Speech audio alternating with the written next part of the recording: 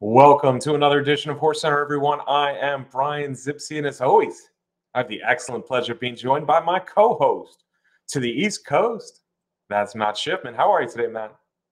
I am good, Brian. More Breeders' Cup coverage. Another one of the fan favorite shows, Brian, with our I launch. hope so, Matt. We got to give them what they want.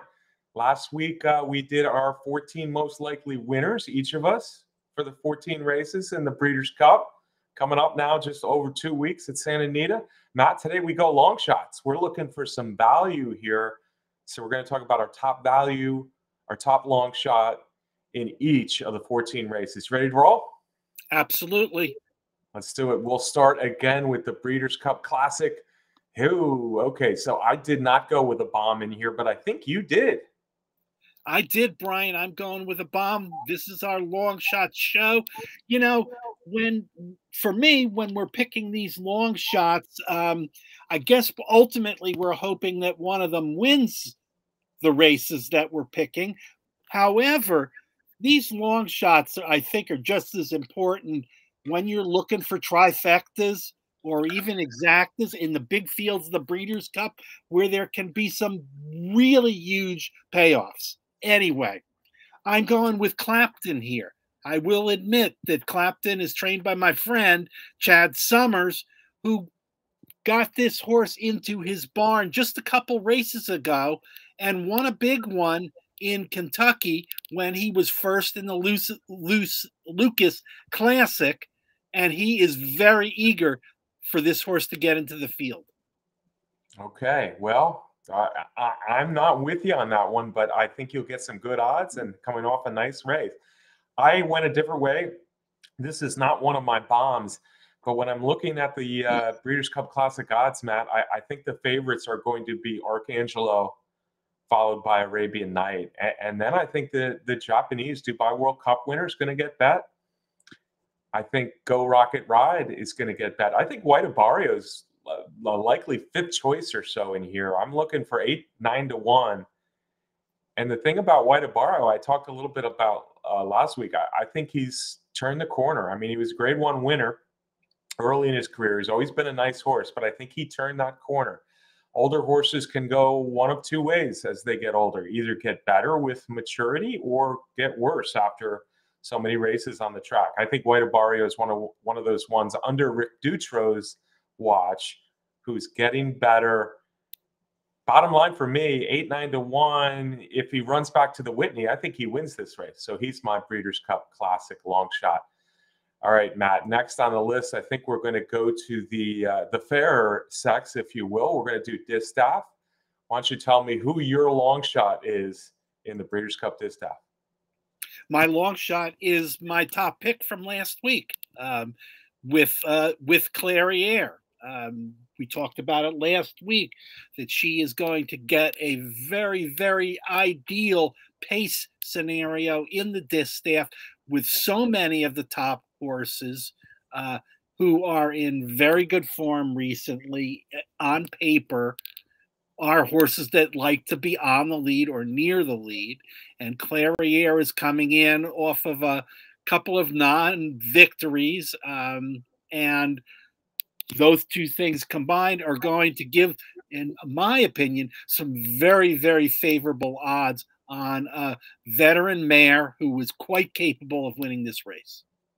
Yeah, she is quite capable of winning this race. And kind of what I said about the odds with White Abarrio, I'm hoping you're right. I'm hoping for 8 or 9 to 1 on White Abarrio. I'm hoping Clairiere might be in the same neighborhood. You got Idiomatic, Adair Manor, who will be the two favorites in the distaff. So that opens it up for everybody else as well. She's run in the last Breeders' Cup distaff, the last two editions of the Breeders' Cup distaff. I like Clairiere. She certainly will be on my ticket. I went for a little bit longer price here, maybe not much longer. I'm not sure. I think she'll be a little bit longer. I think she'll be double digits when she faces older horses for the first time. Her name is Wet Paint. She's coming off a loss in the Alabama, but she's very consistent. She's already won 4 stakes this year for trainer Brad Cox. And this is the time of the year when 3-year-olds could step up. There's been no time this year where I thought the 3-year-old fillies were as good as the older fillies. But this is the time of the year where they could. And a lot about what you said, Clairiere, getting a favorable pace scenario. I think that's true for Wet Paint. A good, consistent, classy rallier. Maybe she'll move forward at the right time for me in the distaff, Matt. All right, next on the list, Breeders' Cup Turf, a rich 1.5-mile race on turf. Matt, you will go first again with your turf long shot. Okay, Brian, I am going to go with Warlike Goddess, the American filly, actually American mare, going up against the boys as she did last year when she won the Joe Hirsch. She won the Joe Hirsch again this year. Last year she finished third in the turf. Yeah, maybe it wasn't one of the toughest overall versions of the turf, but she appears to be in fine form. And as an American filly, will probably get some decent odds. She should have decent odds, even coming off that nice Turf Classic win, which was one, if not the very best performance of her career. Always liked her. I wish her well. I went with Junko. Junko is a 4-year-old son of Intello. And one of the reasons I went with Junko is the trainer. Andre Fabre has brought good horses to America for a long time. Whether he's won, I mean, he's been one of the best trainers in France for years and years. We've seen him do it in the Arc and other big races in France. But when he brings horses over here, I got to think they have a shot. This is a horse who's been running a little bit shorter for much of his career. But last time he went longer, and he looked really good in a big Group 3 win at Duvelmat. That win came about 3 months before the Breeders' Cup. So he's coming in fresh, master trainer. I think this horse likes the distance. I got to believe Junko has a real shot in the Breeders' Cup turf. All right, next on our list, Matt, I think we're going to go sprint. You want to go first in the sprint? Okay, yep, I don't mind leading off. Yeah, well, the sprint has changed complexion since last week with the injury to Echo Zulu and her subsequent surgery. She's doing well. I hope she continues to do that. Disappointing not to see her in the Breeders' Cup. Certainly one of the most dynamic horses that was going to run. So they kind of, opens things up in that race. I am going to go with Steve Asmussen's another one of his horses. I'm going to go with Gunite in here. This is not going to be a big long shot in the Breeders' Cup Sprint. I assume that is the race that he will run it. Yeah, now that Echo Zulu is out, unfortunately, and of course, Matt and I are both sends our thoughts and prayers along to all the connections and everyone that loves Echo Zulu. I love Echo Zulu, so we're praying. It looks like her surgery went well, and that she can make a recovery. But yeah, it seems to make sense that Gunite now will go to the sprint, the richer race than the dirt mile. I just have a hard time believing he's a long shot. I don't know. I mean, all those races against Elite Power, all those good races against Elite Power, he is coming off a disappointing loss at Parks. And there are a bunch of Californians to consider. Maybe Gunite's odds will drift up a little bit higher. I certainly like the pick. I couldn't call him a long shot for me, and for that reason, I went with another horse. Speedboat Beach, Matt, is a talented horse, a lightly raced horse, and I've seen Baffert bring back these sprinters after layoffs and do really well. And the son of Bayern has already done well because his first race in about 10 months was, I thought, a big performance in the Santa Anita Sprint Championship. That's his only race of the year. He was really game, battled the whole way pretty much, and just missed to Dr. Shivel, who's another one of the top candidates in here. So I think any improvement at all in Speedboat Beach, a talented returner for Bob Baffert, could have a shot to upset the favorites in the Breeders' Cup Sprint. I think we got the mile next, Matt. We're rolling along with these value plays in the Breeders' Cup. Let's talk turf. 1 mile on the grass at Santa Anita, the Breeders' Cup Mile. Yep, the Breeders' Cup Mile. I am going with Casa Creed, who is certainly going to be a good price against other Americans, and certainly the overseas horses that come into this. Casa Creed, a veteran, has run in the Breeders' Cup before, and he is coming off maybe his best year with two big wins. Last time he won the 4-Star Dave, the Grade 1, and before that he won uh, uh, also won both times. He defeated a very good American turf horse in Annapolis. Yeah, Casa Creed is going well. I always wonder with Casa Creed if he's a little bit better in Saratoga than some other places. We'll see. I'm a fan. Casa Creed, really nice horse, coming off of wins, freshened a little bit since those Saratoga victories. I went with a horse probably not a lot of people on this side of the pond know, but Kalina is a talented 3-year-old filly. She's a daughter of Frankel. We all know Frankel. And I think 1 mile is her game.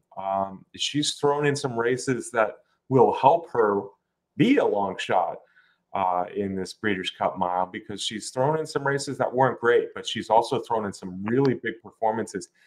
Word is that she wants a ground that's a little bit firmer. She's usually gotten soft turf, and she did it last time in the 7 furlong Group 1 4A, in which she upset the field with a big, impressive win. So when she's good, she's very good. If she likes a mile, if she likes firm turf, she will like a mile. If she likes firm turf, like they're saying she will, and her only race on her form, she kind of did.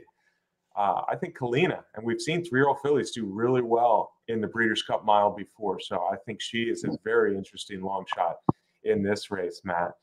All right, Matt, we're going to go from the mile to the dirt mile next. We're going to switch surfaces, but keep the distance. Breeders' Cup Mile, dirt mile, is shaping up as a pretty interesting race, I think. Yeah, absolutely, and it's not hard to find some interesting long shots in this race, because with Cody's Wish in there, who's going to certainly take a bulk of the betting money. I've gone with Stage Raider based on his recent barn change from Chad Brown to Chad Brown's former assistant, Cherie DeVoe. Since changing barns, he's run twice for DeVoe. Last time ran a really good second in the ACAC at Churchill Downs, and before that was a stakes winner at Ellis Park. Yeah, Stage Raider is a horse who's going to be big odds, and he's one of those horses that you see in the dirt mile that sometimes sneak into the exotics at big odds. Stage Raider might be on the new improve, as Matt said, for that new barn. Interesting pick. Japan, Matt, I really feel like Japan might be bringing their strongest contingent yet. We've talked a little bit about Japanese horses already the last few weeks. Let's start talking about Lemon Pop. Everybody after Cody's Wish, and then probably Practical Move as a clear second choice, should be considered a long shot in this field. I think you got a heavy favorite, and I think you got a clear second choice. That makes pretty much everybody else in the race a long shot. And Lemon Pop does not look like a long shot on his form. Really, really nice Japanese horse. He's one of the best Japanese dirt horses they have, and he specializes in this 1 mile distance. He sprinted over in Dubai and got beat pretty well over there, but I think he's better going a mile. He had a return race recently, and he absolutely won for fun. I think Lemon Pop is one of many Japanese horses who have a real shot to make some noise on Breeders' Cup weekend. Matt, we're going to go back to the turf, and we got the filly and mare turf next. Who's your long shot? My long shot is a bring back from last week and was my top pick in this race. That was Jackie O from the barn of Aidan O'Brien, who last time out was a good second in the Prix de l'Opera at Longchamp. Yeah, Jackie O, your top pick. That's your second top pick, also a long shot. I've had one with White Barrio. Jackie O, certainly a horse who could pop up for trainer Aidan O'Brien. I'm of the opinion that Didia has just been too good to get as little attention as she has, Matt. Didia has, what has she done wrong? If you look at her last 9 turf races, she's won 8 of them, and she was second in the other. And the other came when they absolutely dawdled on the front end in the Grade 1 New York at Belmont Park. That's her only loss in her last 9 turf races. Most of them now, after some big wins in South America, have come in America, and she's looking like a serious grass horse who has a win over the track. She won the Rodeo Drive nicely at Santa Anita, the same distance here. There's some Europeans, and I think the Europeans will be tough, and maybe Jackie O is part of that group. But Didia, again, she's too good to ignore, and I think she will once again be largely ignored in this strong filly and mare turf race. Now we're going to stick with the fillies and mares, but we're going to go from 1.25 miles on the grass in the filly and mare turf to 7 furlongs. 1 furlong longer than the Breeders' Cup Sprint is the filly and mare sprint. 7 furlongs on the dirt. Who you got? Hey, I've got. I'm going with veteran trainer John Sadler, who is a Breeders' Cup winner now. I'm going with Kirsten Bosch. I'm going with her because she is a recent winner of a Grade 3 sprint at Santa Anita. She has a closing running style, which generally is preferred in that 7 furlong race. Yeah, I think this is a good pick to possibly upset and win. I think this is also a really good pick to get into the exotics. If you're betting exactas, trifectas, superfectas, and such, Kirsten Bosch makes a heck of a lot of sense to me. This is a filly who's bounced back and forth between middle distance and sprints. I really, for a while, have preferred her sprinting. Her last 2 are probably her 2 best races yet, where she rallied in sprints. Now, as you mentioned, she gets kind of an ideal distance for a rallying sprinter, 7 furlongs. She also should have a fast pace in this filly and mare sprint. Kirsten Bosch is a daughter of Midnight Loot, Matt, and we remember how much success that her sire had in rolling down the lane, rallying in these sprint races. Kirsten Bosch is no Midnight Loot, but on the other hand, she's going to come running in this sprint, and I think she'll get a piece or more. So we agree on our long shot in the filly and mare sprint. 8 races down, Matt. We only have one more race on Saturday. We did Saturday first again, and that is the shortest race of the bunch. They're going to blitz 5 furlongs on the turf in the turf sprint. Lots of potential winners in here. Let's try to find one that has some odds. All right, Brian, I am going to go with trainer Richard Mandela. I remember that Breeders' Cup when he won a handful of Breeders' Cup races on one weekend. I am going with Lane Way, the recent winner of the Eddie D Grade 2. Lane Way has a fantastic record at Santa Anita with 4 wins and 4 seconds from 9 starts. The Eddie D has produced Breeders' Cup winners in the past. Yeah. I got another pick that makes sense to me. Lane Way is looking good of late, coming off a nice win over the Santa Anita turf. That's Matt's pick for long shot. My pick is Cogburn. Cogburn is a horse I've kind of followed his entire career. He was a nice sprinter on dirt. Maybe not a star, not a Grade 1 winner by any stretch, but he was a nice sprinter on dirt. I think he's better on grass, and I think he's shown that he's better on grass this year for trainer Steve Asmussen. Asmussen knows how to win big races.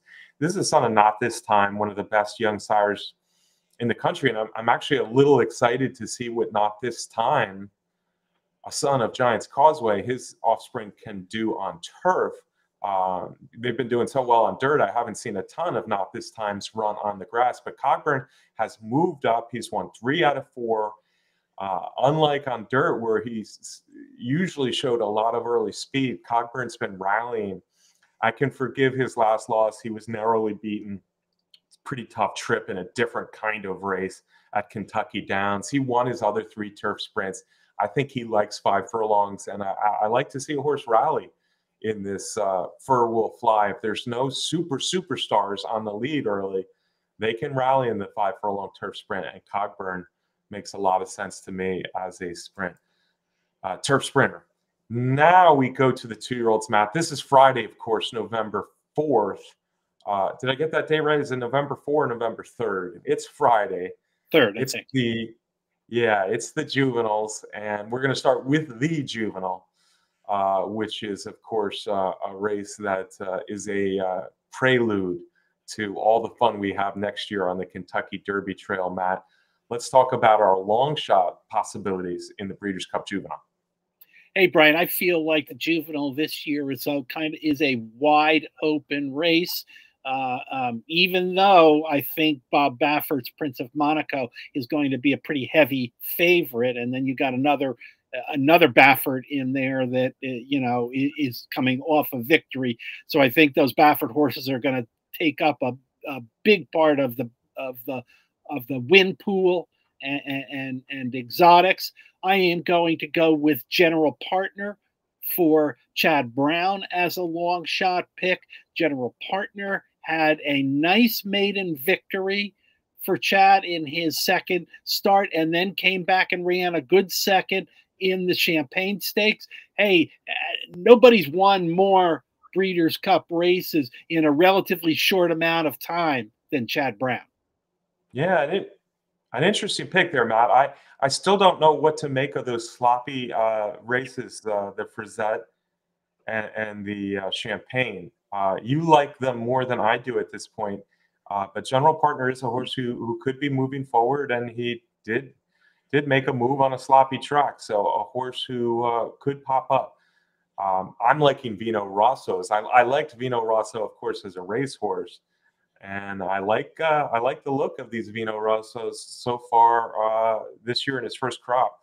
There's a couple pointing to the Breeders' Cup Juvenile, and I think both are interesting horses. Yeah, I'm with you. I think Prince of Monaco and Muth will be the top 2 favorites, and then you're going to get odds on everyone else. And I think we picked a couple horses here who certainly should be double digits. The Wine Steward is a New York bred for trainer Mike Maker. I'm used to liking Mike Maker at 12 furlongs on the grass, so it's nice to have him see a potential Kentucky Derby Trail horse here in the Wine Steward. But I've liked everything I've seen from the Wine Steward because he was sprinting his first 3 races, and he won them all, and he's bred to run longer. He finally got 2 turns last time in the Grade 1 Breeders' Futurity at Keeneland. Locked beat him, but the Wine Steward, coming out of those sprints, was really game down the stretch. He has the ability to pass horses. He has the ability to stay pretty close. The Wine Steward is a horse I like. There's nothing not to like about the Wine Steward for me. Double digits, yes please, in the Breeders' Cup Juvenile. Matt, we're going to stick with the dirt races on Friday, and we're going to go to the fillies now before we get 3 turf races for the juvenile. Who is your long shot pick in the juvenile fillies? I think I've got a long shot in here, Brian. I think I've got a long shot that's undefeated. 2 for 2 for trainer Bill Mott. Trainer Bill Mott, who I think is just a Breeders' Cup victory or 2 away from winning the Eclipse Award as the top trainer this year. Breaking the streak of, Pletchers and Chad Browns and Cox winning that award. Last time, just FYI, was a winner of the Frisette. Yes, on that sloppy track. But Mott's been doing things really well this year. Mott has been doing very well, and there's nothing wrong. Just FYI, has done nothing wrong in 2 career starts. We'll see. Coming off that sloppy win in the Frisette. I, on the other hand, went with a long shot who hasn't won a race yet, Matt. She's 0 for 2. And for that reason, I think she'll be probably an even bigger long shot than your long shot. But Scalable interests me in a lot of ways. Scalable comes from the Rapoli barn, Todd Pletcher.